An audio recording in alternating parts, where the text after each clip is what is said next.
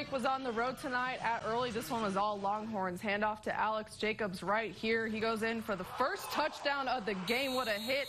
7-0. Early takes the lead. Grape Creek trying to respond here. A bad snap that would result in a fumble that would be recovered by Early's Tucker Hale, and he would just pick that up and take it back for 6.